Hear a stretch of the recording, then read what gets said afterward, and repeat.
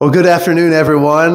Rolling Hills Baptist Church and whoever else is joining in, we're so glad that you're here with us, and we appreciate those that join in each week. And we hope that these little segments are great sources of encouragement for you as we go from week to week in the Lord. God has so many things. He's such an awesome God.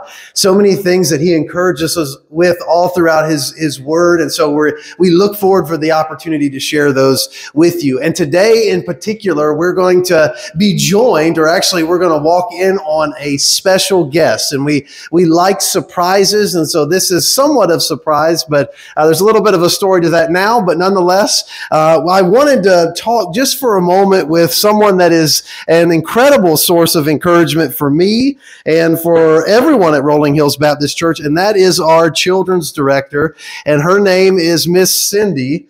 And let me get my Bible situated there, because sometimes she tries to close that on me. We're not going to let that happen today.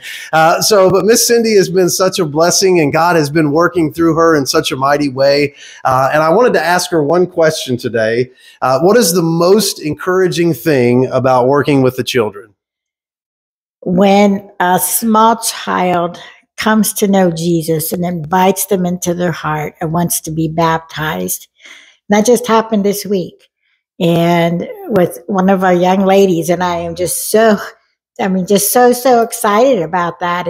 It's wonderful. That's the ultimate goal, to know that we were a part, and getting her to understand that she's a sinner, but through Jesus Christ, she can accept Him into her heart, and she's going to go to heaven.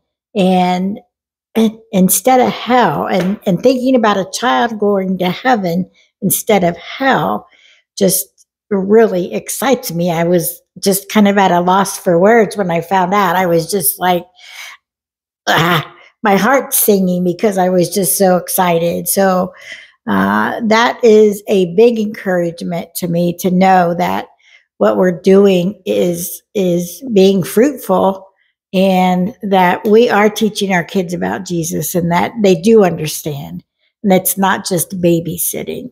Yeah. Amen. Amen. Yeah. And that was a real blessing last night. And I do want to just say she was so excited that she wanted to run out and tell people about what Christ had done in her life. And that was amazing. And so today, I think one of the greatest sources of encouragement for any of us is the fact that we serve a Savior that saves and is willing to save all. He died for all, and He wants to rescue all. And His name is Jesus. And in 1 Corinthians 6:20, this is what it says as a reminder: for you have been bought with a price, therefore glorify God in your body. And so that's what we want to strive to do at Rolling Hills, no matter where we're serving, is strive to glorify God in all that we do.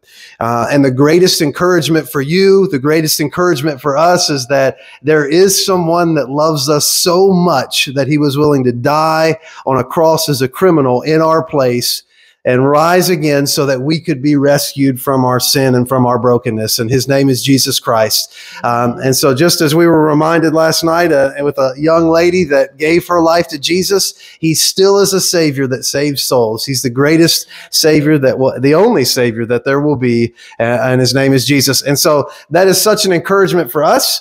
We hope that that's an encouragement for you, and that if you don't know Jesus, we would be glad to talk to you about that if you would like to reach out to us or ask questions. But if you do, let's just do everything that we can to walk worthy, to glorify Him in all we do, and to let it be known to the world around us that we were bought with a price, and there is salvation in the arms of Jesus.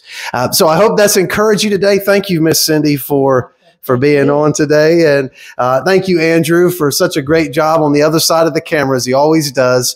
And we look forward to seeing you soon. Have a great rest of your week, and we hope to worship with you very shortly.